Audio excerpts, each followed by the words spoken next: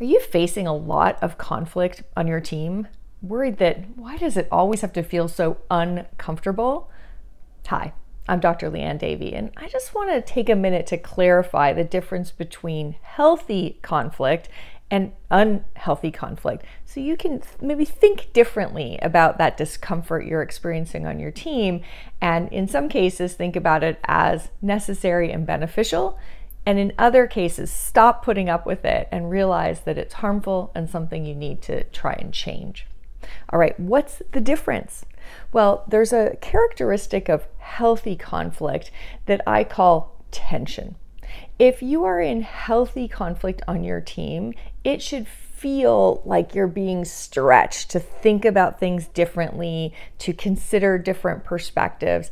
That's healthy conflict. And it comes from a lot of different places. First of all, it comes from the fact that people on teams have different roles.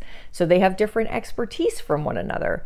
You probably even at your team, you may be representing different stakeholders. Somebody on your team is representing the buyer at your customer organization, and someone else is representing the user or the consumer. Well, that means you're thinking about issues differently, lobbying for different possible answers, and that's going to feel uncomfortable. It's going to feel like conflict, but it's a tension-based conflict. It's a stretch, and it's a healthy and good kind of discomfort. I think of that kind of tension or stretch as kind of like yoga. It's good for you. Sure, it's uncomfortable, but it's all in pursuit of something better. On the other hand, the other kind of conflict you may be experiencing on your team, not positive at all. And that kind of conflict feels a lot more like friction. It's the kind of conflict that comes from people who aren't listening to one another, people who don't put up with anyone who has a different answer or even a different style than they do. That's the kind of conflict that just makes you question whether you want to do this job, makes you even sometimes really worry about, are you doing a good enough job? It can cause you to be annoyed, it can cause you to be exasperated, it can cause you to feel kind of deflated.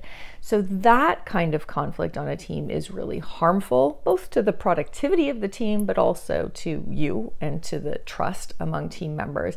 And it's something you want to avoid.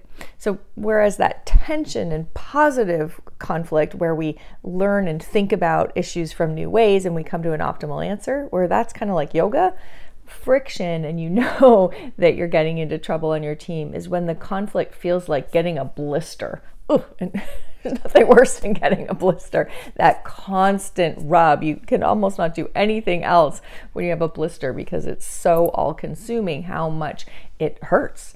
And that's what happens when we get into situations on our team where nobody's listening, where nobody's moving their initial opinion. They're just sort of, getting stuck in, and you're going around and around. So there is definitely such a thing as a good reason to be uncomfortable and in conflict on your team. And that's because different perspectives are in tension and you're struggling to get to the best answer.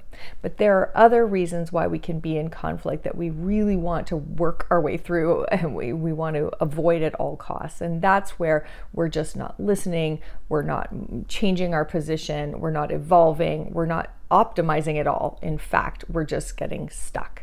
That's that kind of blister type friction. So think about on your team, it's not necessarily a bad thing that you're uncomfortable or you're having conflict, but is it that healthy, constructive conflict, or is it that really harmful friction? All right, that's it from me. I'm Dr. Liane Davey, here to help you get the team that you deserve.